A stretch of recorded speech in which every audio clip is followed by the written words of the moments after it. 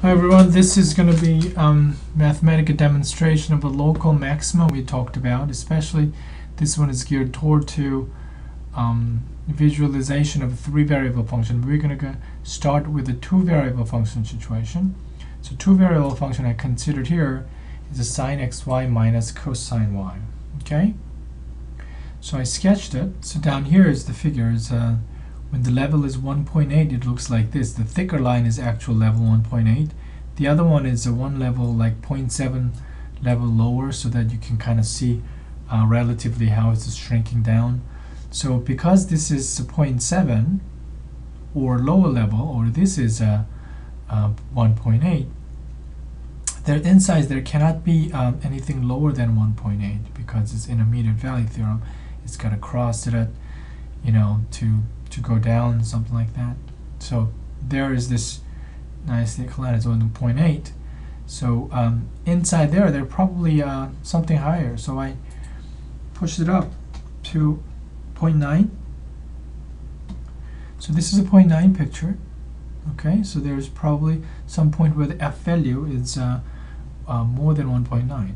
So this is a picture of 1.99. So there was something already, but here it still survives. So there is something that is slightly more than probably 1.99, but it seems like the guys inside here is less than 1.99, something like that. So that was definitely local maximum, but here we don't have local max. This is not a global maximum. It seems like there's a higher point up there.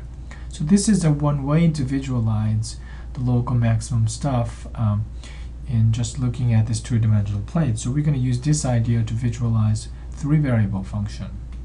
So three-variable function, I looked at here, is some arbitrary one. Playing with the sine and cosine, and it creates lots of oscillation and up and down. So this is the function I looked at right here: sine of x minus y squared plus cosine z squared plus y. Okay, right here. Turns out if Mathematica is not handling this nicely, it's very slow, so I got this snapshot instead of that manipulate command. So this is level 1.7. Okay, I'm going to let you look around. So inside that tube, and everything is if you look at it as a temperature, inside that tube in there, it's more than 1.7 temperature. And outside here, it's probably something lower than 1.7 inside all this tube. So if I increase the level, so you can see kind of squeeze in. So this is a bigger picture. I should have done that earlier. So that's we made it slightly smaller, and you can see that's got smaller as we raised. It turns out this is level 1.9. So next level was 1.99. It's kind of hard to compare which part survived and which part disappeared, but as we squeeze to 1.99, you can see there's very little left out, and you can see somewhere in there inside the tube there will be a local maximum. So at least kind of give us an idea where the local maximum is taking place, and that is here and there is probably something very close to f value 2, because this is level 1.99 inside somewhere there.